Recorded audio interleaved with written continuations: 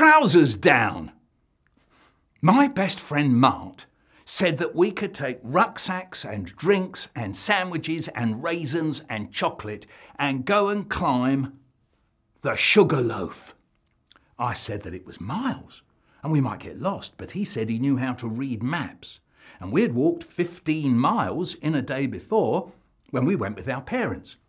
So we did. We climbed the Sugarloaf, all on our own, with our rucksacks. Sugarloaf's a mountain with one bit in Wales and one bit in England. We were so pleased when we got to the top, we said we ought to celebrate.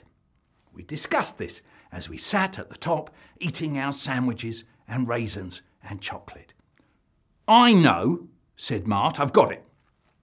You see that path down there? That's the way we go to get home. Somewhere along the path is the border between Wales and England. We leave Wales and we go into England. What we do, he said, is we celebrate by walking into England with our trousers down. But how will we know where the border is? I said. Well, he said, I don't know exactly where it is, but by looking at the map, I've got a pretty good idea. So when I say we're getting near to the border, we take our trousers down. Then for the next few minutes, we walk along with our trousers down until I reckon from the map that we're in England. What do you think? I said I thought it was a brilliant plan. So we packed up our stuff and headed down the mountain. Mart was studying the map. And then he suddenly said, we're getting there, trousers down. So we took our trousers down and our underpants and we started walking on down the path. It wasn't very easy because you can't take very big strides with trousers and pants round your ankles. But we kept on. I said, what if we see someone, Mart? We'll have to pull our trousers up and wait till they're gone, he says. Then we take our trousers down again and carry on. We can't give up just because some people turn up. Ah, that's true, I said. So we walked on and Mart started singing. We're walking into England with our trousers down, with our trousers down, with our trousers down. We're walking into England with our trousers down. Oh, yeah! Nobody did turn up. And after quite some time, I said, are we in England yet, Mart? And he studied the map and said, yeah, we must be by now. So we pulled our pants and trousers up and headed back to the campsite. When we got back, our mums and dads asked us how we got on. Did you climb right to the top of the Sugarloaf? Oh, yeah, said Mart. Yeah, no problem. But you must have walked something like 15 miles, my dad said. That's it, said Mart. Yep. Well done, boys, said Mart's dad, and I was feeling really proud, so I said, and we walked into England with our trousers down. There was silence. You what? Said my dad. We walked into England with our trousers down.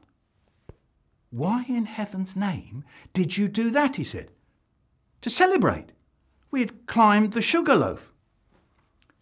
Do you understand that, Connie? My dad said to my mum. Do you? He turned to Mart's parents. What have we done? We've brought up two completely crazy children. They go out, they climb a mountain, they walk 15 miles, they read maps, they carry their own food and drink, they show themselves to be really capable, responsible boys, and then what do?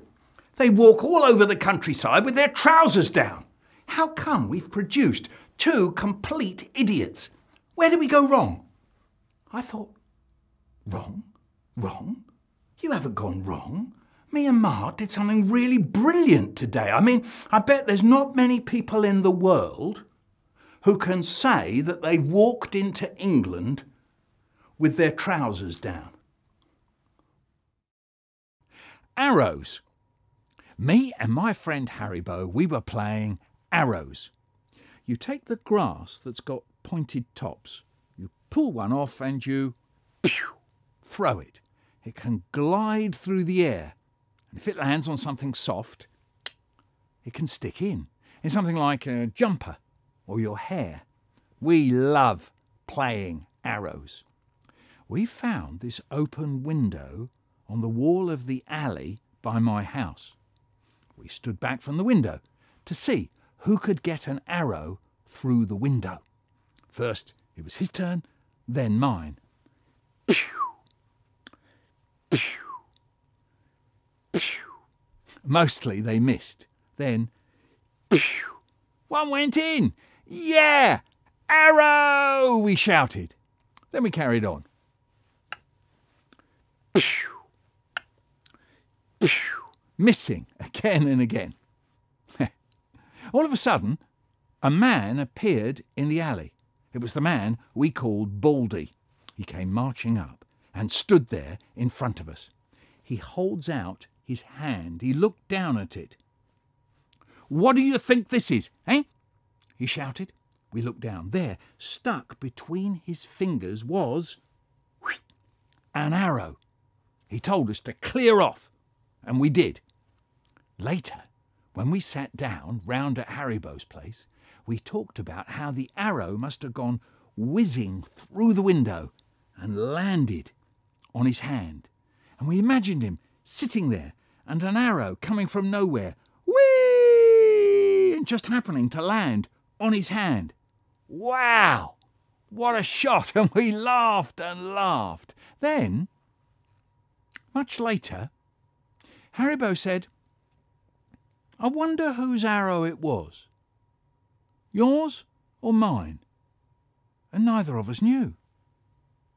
And neither of us will ever know. Gymnastics. When my mum and dad went out, we moved the chair to the end of the settee, and then we used to take it in turns to do dive bombs off the chair onto the settee. Stand by, whee, ka-flump. Great. Jump down onto the floor, back onto the chair. Stand by for the dive bomb, whee, ka-flump. Wow, did you see that one? Then we put another chair on the other end of the settee and rammed the table up close to that chair. Then you could dive bomb off the chair onto the settee, whee, ka-flump, climb onto the chair at the other end of the settee, then up onto the table, leap off the table like a red devil, yahoo, bam, onto the floor. Then we piled up all the cushions in the corner so you could go tunnelling along the wall, round the corner, back to the chair, next to the settee, jugga, jugga, jugga, jugga, jugga, and banging your feet on the floorboards, thudder, thudder, thudder, thudder, thudder. Great! I asked Harrybow, Tony Sanders, Lizzie Gray and Hendy over, and all 7 of us went round. Great! Next day, we all met up and it was Lizzie who said, "Hey, after we've dive-bombed the settee, we could trampoline for a bit. Bouncy, bouncy, bouncy. And then if we pulled the flaps out of the table, we could do marching on the table. Clomp, clomp, clomp, clomp." "Great," I said. "Come over." "Yeah, we'll come over for gymnastics at Rosie's place." So that night, we dashed out of school, into our front room, moved the furniture around, and away we went. Stand by for dive bomb. Whee! Ka-flump! Onto the settee. Trampoline. Bouncy, bouncy, bouncy, bouncy. Up onto chair number 2. Up onto the table. March. Clomp, clomp, clomp, clomp. Red devil! Yahoo! Bam! Onto the floor. Jugga, jugga, jugga, jugga. Under the cushions. Thudder, thudder, thudder, thudder. And back to chair number 1. All 7 of us. Great! Screaming our heads off. Round and round our gymnastics course. Then the doorbell rang. Right in the middle of our session. The doorbell. I went and answered the door. It was the man from downstairs. He looked at me for a long time. And then he started to speak. "Is your father in?" "No," I said. "Tell him I want a word with him when he comes in, will you?" he said. "Yeah," I said. He went on looking at me. I could hear him breathing, and his eyes were getting big, and his mouth was tightening up, and then he shouted, "My light fitting has just fallen out of my ceiling. What's going on? I've never heard anything like it. What have you got in there? A herd of elephants? My light fitting has just fallen out of my ceiling. Then, all quiet, he said. I shall tell your mother and father about this. Don't you worry, sonny. You'll see. He went indoors. I dashed back to the front room. They were lying about all over the floor, panting and giggling. Yeah! That was the man from downstairs. He says we've bust his light or something. Blimey, one of them says. You're in trouble. Yeah. Rose is in trouble, they said, and they got up off the floor and dashed out the house. You can bet they didn't hang about or anything. The go-kart. Me and my mate Harrybow, we once made a go-kart. Everyone was making go-karts, so we had to make one. Big Tony's was terrific. Big Tony was terrific because Big Tony told us he was. What he said was, I am terrific. And because Big Tony was very big, no one said, Big Tony, you're not terrific. So, Big Tony was terrific, and Big Tony's go-kart was terrific, and that was that. When Big Tony sat on his go-kart, he looked like a real driver. He had control. When he came down a road round our way called Moss Lane, he could make the wind blow in his hair. He could make the wheels of his go-kart go, and he went, as he went past. I was jealous of Big Tony. I was afraid that I thought he might be terrific.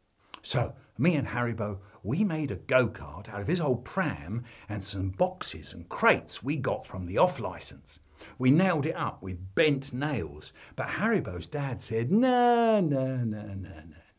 You should use big metal staples. And he gave us some. He said they were heavy duty. Heavy duty? Wow, that sounded terrific. So then we tied cord round the front crosspiece, but Harrybow's dad said, no. You should use the pram handle. And he helped us fix the pram handle to the crosspiece. He said, that'll give you control. Control. Wow, that sounded terrific. Harrybow sat on the beer crate and steered. I kneeled behind, but Harrybow's dad said, no. You should kneel on foam pads.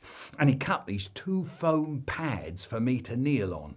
Harrybow's dad said, that will help you last the course. Last the course. Wow, that sounded terrific. Our go-kart was ready, so we took it up to the top of Moss Lane and Harrybow said, I'll steer. And he did. It was fantastic. It felt just like Big Tony looked. The hair in the wind. The wheels. So we both went. So we took it up the top of Moss Lane again and Harrybow said, I'll steer. And he did. It was amazing. The road went blurry, the hair in the wind. The wheels went. So we both went. So we took it up the top of Moss Lane again and Harrybow said, I'll steer. So I said, can I have a go? Harrybow said, no. Oh, go on, I said. No, he said, you've never done it before. Oh, go on, Harrybow, let me have a go. Go on, I mean. Blimey, come on, Harrybow. Go on. No. Oh, go on, I mean, go on. All right, he said. Now look out, won't you? Yeah.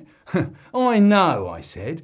I thought, I am going to be terrific. My hair, my wheels, me, and away we went. Hair, yeah. The wheels, yeah.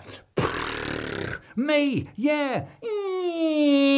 But halfway down Moss Lane, there's Moss Close, and that's where the road curves, and that's where Big Tony steers, Big Tony leans, Big Tony controls. I saw Moss Close coming up really fast. "Steer!" shouts Harrybow. "Steer, you big wally!" And I yanked the pram handle. Ugh. And the whole world went round once and twice and 3 times, and my head went rolling down the road, pulling me after it, and then the go-kart came for the ride, over and over and over, until my nose and my chin and my 2 front teeth landed up in the grit of the gutter. Harrybow was crying. I breathed in, and it kind of whistled. There it was again. I stuck my finger up to my tooth, and it was chipped. Harrybow said, "Your chin's bleeding." And I said, "Yeah, your chin's bleeding." And, "Oh, no," he said. We walked home. He pulled the cart, got to his place. He didn't say anything, nothing at all, not a word. And he went in. I walked on to my place. It was still whistling. When I got in, I told Mum everything, and she said, well, she said all kinds of things like, "Well, your teeth will probably fall out, you know." One of those nice things that Mum sometimes say. Next day at school, they were all asking about the crash. They all looked at my tooth. And then they wanted to see the go-kart. Harrybow said, "You can't, because my dad's chopped it up." Chopped up? Wow, that sounded terrible. Hey, when Harrybow got his racer, his brand new racing bike for Christmas, I didn't ask him for a go on it. No, I didn't, no. Yeah. No, I didn't. I wonder why. Mart was my best friend. Mart was my best friend. I thought he was great. But one day, he tried to do for me.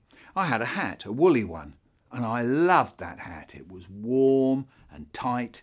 My mum had knitted it, and I wore it everywhere. One day, me and Mart, we were out, and we were standing at a bus stop, and suddenly he goes and grabs my hat and chucked it over the wall. He thought I was going to go in there and get it out. He thought he'd make me do that because he knew I liked that hat so much I wouldn't be able to stand being without it. He was right. I could hardly bear it. I was really scared I'd never get it back, but I never let on. I never showed it on my face. I just waited. "Aren't you going to get your hat?" he says. "Your hat's gone," he says. "Your hat's over the wall." I looked the other way. But I could still feel on my head how he had pulled it off. "Your hat's over the wall," he says. I didn't say a thing. Then the bus came round the corner at the end of the road. If I go home without my hat, I'm going to walk through the door and Mum's going to say, "Where's your hat?" And if I say, "It's over a wall," she's going to say, "Well, what's it doing there?" And I'm going to say, "Mart chucked it over." And she's going to say, "Well, why didn't you go for it?" And what am I going to say then? What am I going to say then? The bus was coming up. "Aren't you going over for your hat? There won't be another bus for ages," Mart says. The bus stopped. I got on. Mart got on. The bus moved off. "You've lost your hat," Mart says. "You've lost your hat," Mart says. 2 stops ahead was our stop. "Are you going indoors without it?" Mart says. I didn't say a thing. The bus stopped. Mart got up and dashed downstairs. He had got off 1 stop early. I got off when we got to our stop. I went home, walked through the door. "Where's your hat?" Mum says. "Over a wall," I said. "Oh, what's it doing there?" she says. "Mart chucked it over there," I said. "But you haven't left it there, have you?" she says. "Yeah," I said. "Well, don't you ever come asking me to make you anything like that again. You make me tired, you do," she says. Later, I was drinking some orange juice. The front doorbell rang. It was Mart. He had the hat in his hand. He handed it to me and went. I shut the front door, put on the hat, walked into the kitchen. Mum looked up. "You don't need to wear your hat indoors, do you?" she said. "I will for a bit," I said. And I did.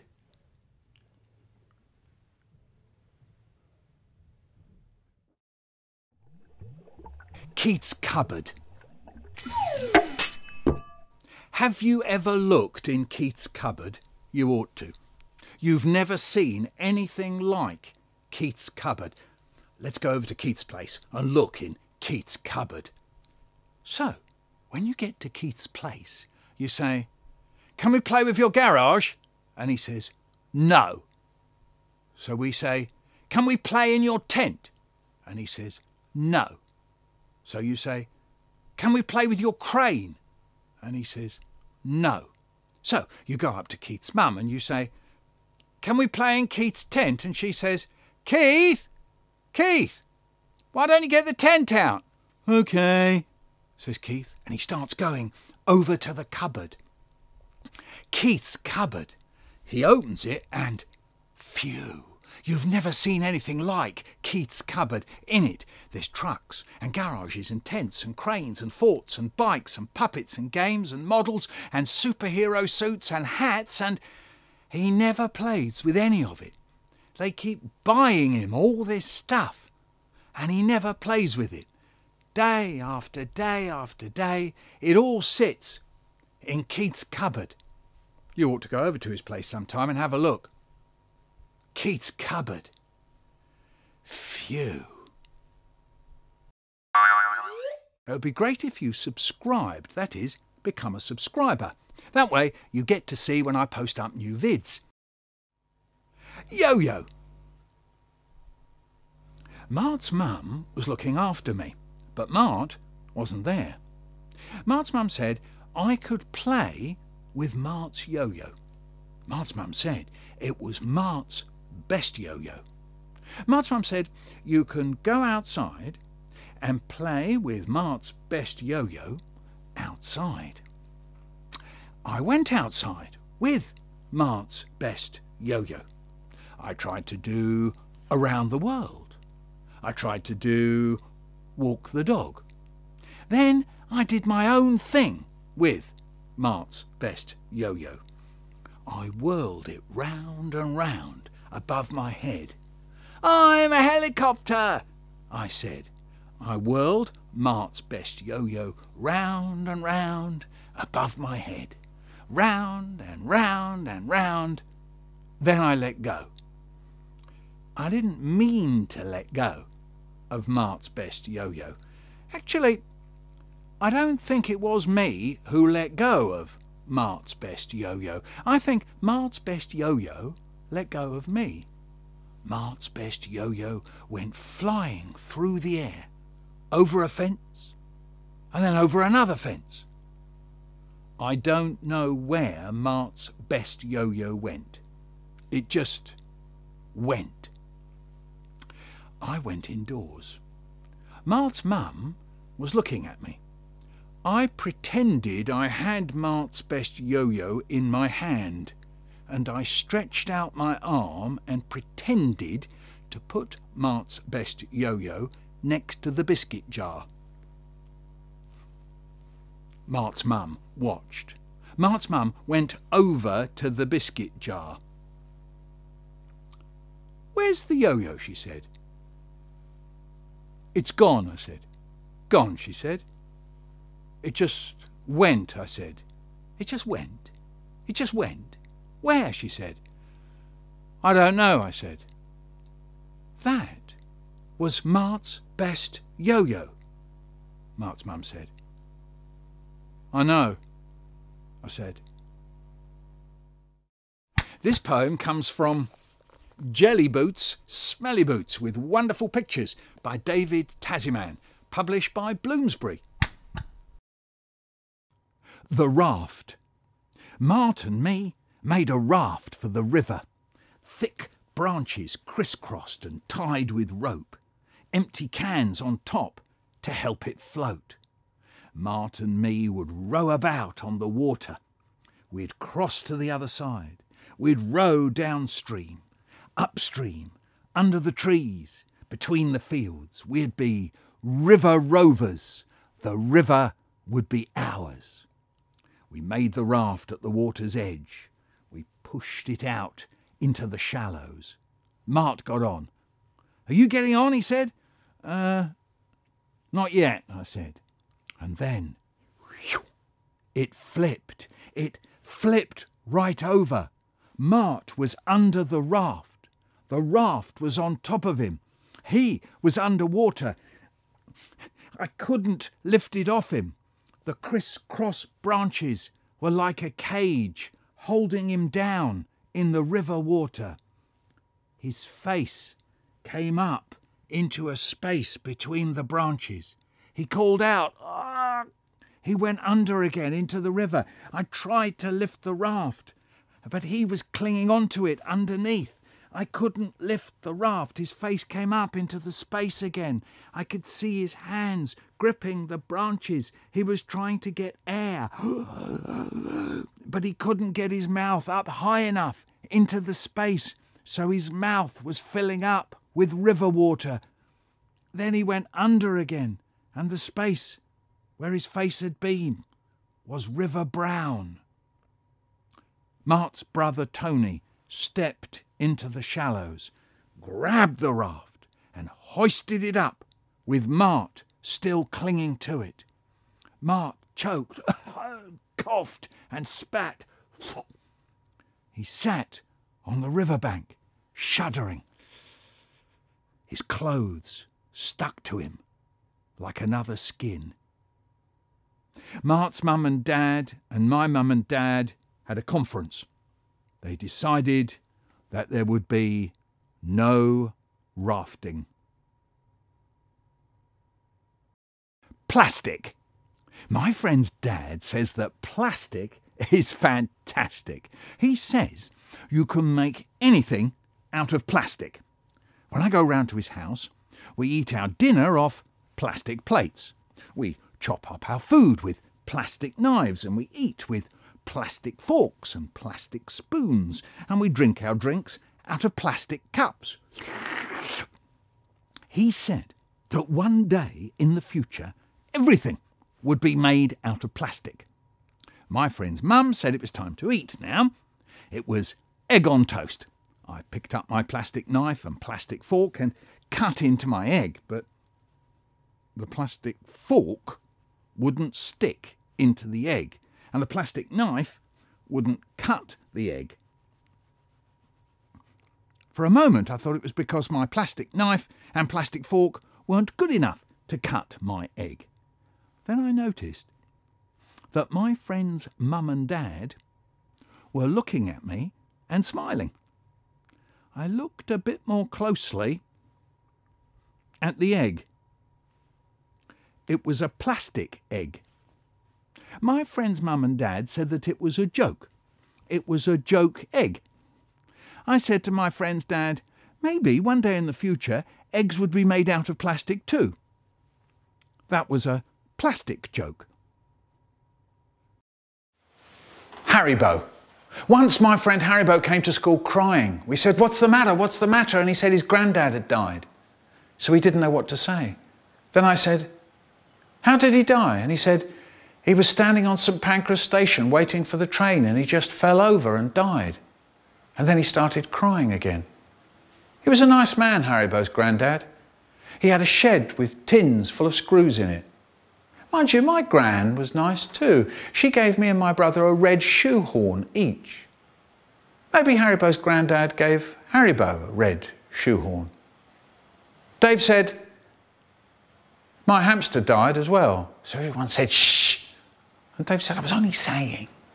And I said, my gran gave me a red shoehorn.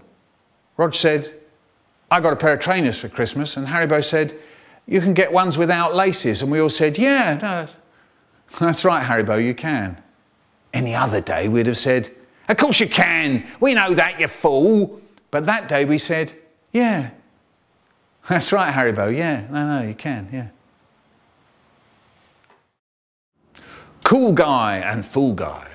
Cool Cool guy met fool guy going down the street. Said cool guy to fool guy, who you gonna meet? Said fool guy to cool guy, I don't want no meat. Said cool guy to fool guy, I mean meat, not meat. Darren's car. Now, children, today we're going to use our imaginations. And I want you to think, if you could turn into an animal, what animal would you choose to be? Yes, Donna. A cat. That's nice. And why would you like to be a cat? Because you like to be all cuddly and sit by the radiator in winter and stay warm. Lovely. Darren? No, Darren. A car isn't an animal. I'll come back to you in a minute. Zoe? A cat. Yes, that's nice, but let's think of some other animals, shall we? Yes, Zoe, I understand you want to be a cat too, but Donna's the cat. Yes, I know there could be two cats here, but Donna used up all that magic that makes cats. You're going to be something else. A leopard? A panther? No? OK, Zoe, you're a cat. Just remember you had your chance to be something else. Never mind. Darren, I've told you, you can't be a car. No, not even your dad's car. It's just not going to happen for you today. OK? Oh, Zoe, now you do want to be something else. What do you want to be? A jellyfish. Very interesting. Yes. Mervyn, how about you? A slug. Mervyn, is this all getting, silly? No? You want to be a slug so you can lie about in your backyard so that your cousin will tread on you and go, ugh. Nice, Mervyn. Very nice. Darren, no. I mean no, not your uncle's car. I don't care that your uncle's got a BMW. You're not going to be a BMW today. And Louise, what would you like to be? An eagle? A dolphin? Anyone thought of being a dolphin leaping through the... what? A cockroach. Louise, why in heaven's name do you want to be a cockroach? Oh, I see. Because you've got cockroaches at home and your mother says there's nothing you can do to get rid of them. Yes, Louise. Yes, I get the point. But cockroaches are, OK, be a cockroach. But Darren, you cannot be a car. You can't be your dad's car. You can't be your uncle's car or any car whatsoever. Well, yes, I understand. OK, you can be a car with your dog in it. Very clever. Yes, your uncle's BMW, if you like. No, you won't be doing a ton on the motorway, Darren. You've got a dog on board. Remember? Well, that starts us off. We'll do some more of that tomorrow. Perhaps. I'm not going places with them again. When we went to Chessington Zoo with the club, we all went in and the leader said, right, listen everyone, listen everyone, everyone listen. You can all go off where you like for the next 2 hours and we'll all meet up here at 4 o'clock, at 4 o'clock. OK? Then we all went off where we liked. I saw the lions and the seals and the parrots and the giraffes and the crocodiles. I ate my cheese and pickle sandwiches, a packet of crisps and drank some of my fizzy orange and ate a chocolate Swiss roll. Then I asked someone the time and she said 4 o'clock. So I went back to where we had to meet. When I got there, everyone started shouting at me. Where have you been?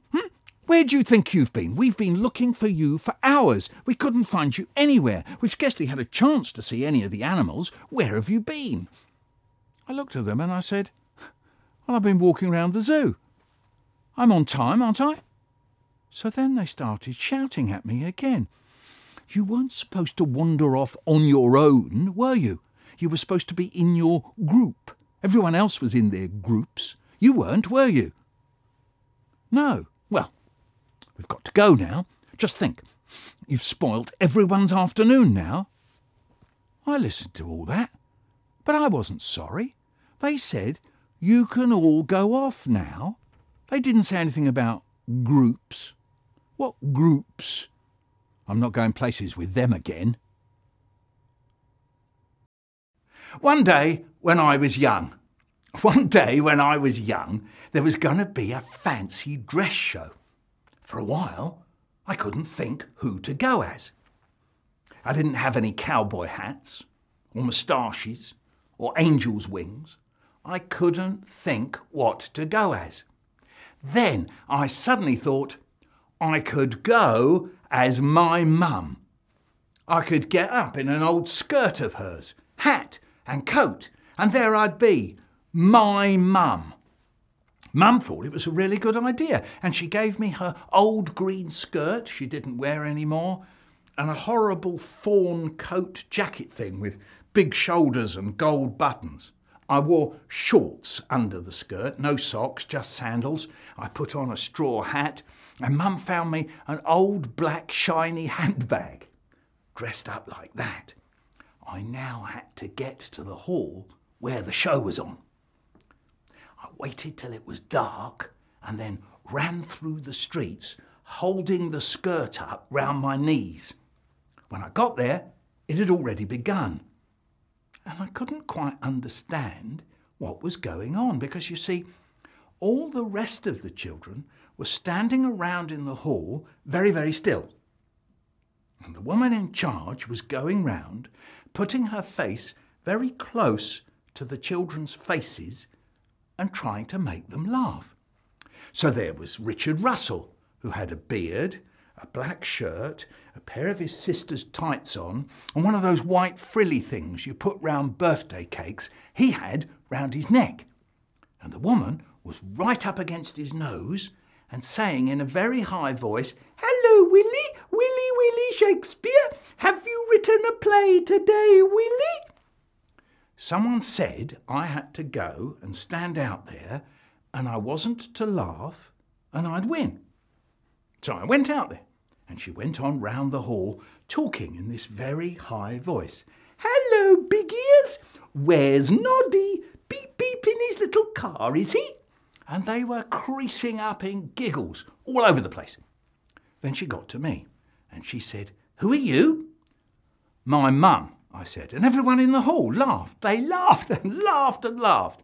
At first, I thought they were laughing because I'd made a good joke. And then I saw that they were laughing because they thought I was stupid. That annoyed me. So this woman, who had also laughed at me, now tried to make me laugh by putting her big puffy red face close to mine and saying, "Are you my mum? Oh, you are looking nice today, mummy." Well, obviously I didn't think that was very funny. In fact, I thought it was pathetic. But she kept at it. "Hello, mummy. Mummy, can I have some sweeties, please?" So I didn't laugh, but the others did. But I didn't win, though. I think Big Ears won. He got a box of chocolates and a pack of cards. Then we all went home. As we were walking down the road, away from the place, a boy called Terence, who wasn't allowed to play with me because his mum said I was common, he said, "You're daft, you are. Why did you come dressed up as your mother? You wouldn't find your mother in Madame Tussaud's waxworks, would you?" When I got in, I asked Mum what a waxworks was. She told me it was a place where they make big, life-size dolls of famous people. Then I said, "I didn't win, Mum, because you're not famous enough to be a waxwork." "Oh, well, never mind," she says. "We can't all be famous, can we?" she says. But I said, "But no, don't you see? I didn't laugh. I should have won. I didn't laugh." The bell. There are 48 children in my class. We sit in 4 rows of 12. We sit in twos, one next to the other, at desks with 2 lids, side by side, one each. Miss Williams works out where we sit. We do tests, arithmetic and English. She adds up the marks, and whoever's got the best mark sits at the top of the class, in the desk at the end of the first row next to the window. Whoever gets the worst mark sits at the bottom of the 4th row, furthest from the window. And she works out everyone else's place from the mark that they get. She does this every week. Every week we do the tests. Every week we change places. We take everything out of our desks and move very quietly to where she tells us to go. This way we always know who's better than you, and we always know who's worse than you, unless you come top, when there's no one better than you, unless you come bottom, when there's no one worse than you. The same people are always in the top row, the same people are always in the bottom row, the same people are always in the 2 rows in between. Miss Williams says that only the top 2 will pass their 11 plus. She stands next to the last person on the end of the 2nd row. She holds up her hands as if she's helping people cross the road. This side will pass, she says. This side will fail, she says. This way we know who are the 11 plus failures and who are the 11 plus passes. And we all know that before we've even taken the 11 plus exam. Next door, there's another class. They are all 11 plus failures. I want to be 12th. This is because the person who is 12th sits nearest to the bell that sits on top of Miss Williams's cupboard when you're 12th. You take the bell, you go out of the room, you go downstairs and you stand in the hallway outside the head teacher's office and shake the bell so loudly that the gonging fills the classrooms and all the spaces in between. All the children and teachers hear the sound and come out of their classes and walk very quietly down the stairs and out into the playground, all because you rang the bell. I never have come 12th. The Hypnotiser. Once a boy called Richard came to school and said, "I can hypnotise people." So he said, yeah, I bet you can't. So he said, "OK, playtime." So playtime, we all went on to the playground. He said, "Right, who wants to go?" So Trevor said, "Yeah, me." So this boy, Richard, bade Trevor lie down on the ground on his back, and he took this gold ring out of his pocket and he put it very carefully between Trevor's eyes on the bridge of his nose. Then Richard took this conker out of his pocket. It was on the end of a string, and he starts swinging the conker to and fro in front of Trevor's eyes, and he starts up talking in this spooky voice. "Watch the conker, watch the conker, go to sleep, go to sleep. Watch the conker, go to sleep, go to sleep." And it went on for ages. And we were all crowding round, dead quiet, watching Trevor, listening to Richard going, "Go to sleep, go to sleep." "Is it working?" we said. "Is he going to sleep?" "He's hypnotised. Blimey." Suddenly, the going in bell went, boing, boing. At that, Trevor goes and stands up. He just stands up, dusts himself down. So we all crowded around him going, "Were you asleep? You were asleep, weren't you, Trevor? Hey, were you hypnotised?" And he looks at us all fed up and he says, "Only thing that happened was I got a rotten headache." After that, we used to go around telling people, "You see that bloke over there? Him, Richard, he's brilliant. He can hypnotise people. He's a hypnotiser, you know." And Richard, he'd hear us saying all this and he'd go, "Yeah, I'll come off it, you lot. I'm not that good at it." The watch. My mum and dad gave me a watch. Not a posh watch, good enough to tell the time by though. And it went well enough until one day at a camp we were playing smugglers and customs over the sand dunes. I was a smuggler and I had to get £20,000 through the customs for us to win the game. £20,000 written on a piece of paper. There were 3 ways to get past the customs. 1, by running so fast the customs couldn't catch you. 2, by going creepy crawly so they couldn't see you. And 3, going through the customs with it hidden somewhere. I chose 3. I chose to hide it on me somewhere. But where? I know, I said. I'll stuff it in my watch. And I took the bag off my watch, folded up the piece of paper with the £20,000 written on it, slipped it into the watch and clipped the back of my watch on. So then I went creepy-crawly over the sand dunes. They saw me, they grabbed me, and they searched me. They looked in my pockets. They looked in my shoes. They looked in my socks. They looked in my jumper, down my jumper, down my shirt, in my armpits. They even looked under my watch, but they never thought to look in my watch, did they? So they let me go. And when I got to the other end, where the other smugglers were, I said, "Hooray! I got through!" And I opened up the back of my watch, and there it was, £20,000. I took it out, handed it over, and we had won the game. I snapped the back of my watch on, looked at the time, and my watch had stopped. It was broken. I'd broken it. That evening, I told my brother all about it, and I said,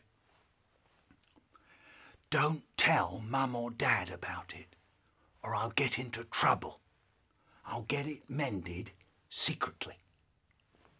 So there we were, tea time, and my brother suddenly goes, "What's the time, Mick?" And I went all red and kind of flustered, and I go, and I look at my watch and I go, it's about 6 o'clock. "No, it's not," says my dad. "It's 7 o'clock. And he sees me going red. "Is your watch going wrong?" No, it's okay. "Let's have a look." No, it's all right. Let's have a look. Let me have a look at it. It stopped. It's broken. How did it get broken? "I don't know." "What do you mean, you don't know?"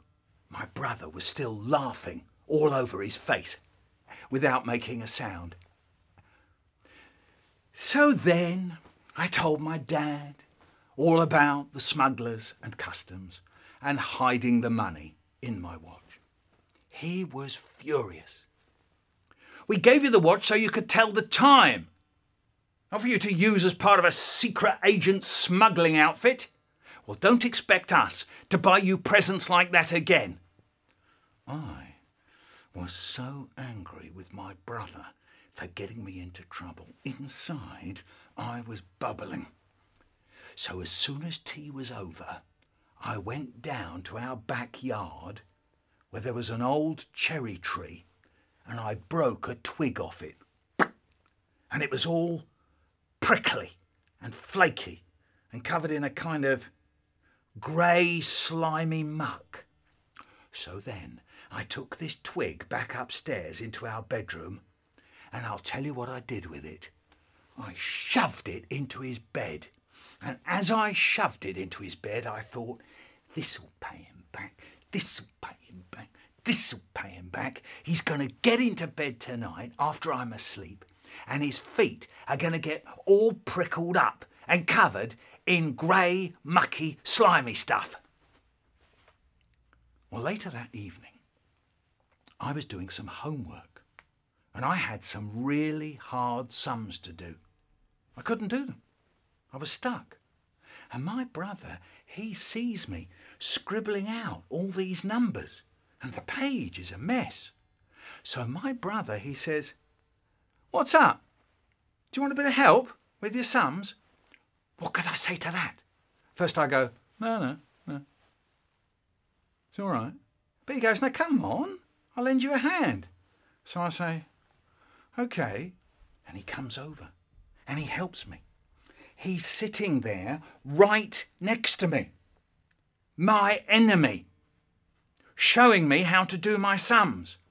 And then he said, "Now you try." and then I could do them. So there I was, friends with him, grateful. I'm saying, thanks for helping me. But in the back of my mind, I know something. The twig was still in the bed. I didn't know what to say. All I could see was the twig sitting in his bed, just where his feet would get it. Even if I went and got it out, there'd still be a heap of dirty, prickly bits left in his bed after he showed me how to get all the sums right. So I go, look, when you go to bed tonight, there'll be a twig in your bed. So he goes, a twig in my bed? A twig in my bed? How did it get there then? So I say, I put it there. And my mum and dad heard that. So my dad goes, you put a twig in his bed? Did I hear that right? You put a twig in his bed? Might I ask, why did you put a twig in his bed? And I just couldn't say. I just sat there like a lemon. I couldn't say it was to pay him back for telling on me about the watch, because they wouldn't think there was anything wrong with him doing that. So I just sat there and then I said, I don't know. What a stupid thing to say. And my dad goes, you don't know why you put a twig in his bed? You don't know why? The boy's going mad. First thing he does is smash up his watch, and the next thing, he's going round stuffing twigs in people's beds. He's going stark, staring mad, I tell you. I didn't think I was going mad. And I don't think my brother did. I bet he knew why I put a twig in his bed. After dark. Outside, after dark, trains hum and traffic lights wink. After dark, after dark. In here, after dark, curtains shake, cupboards creak. After dark, after dark. Under the covers, after dark, I twiddle my toes and hug my pillow. After dark, after dark. Science. We were doing science. Properties of matter. Solid, liquid, gas, ice, water, water vapour. Everything in the universe is solid, liquid or gas.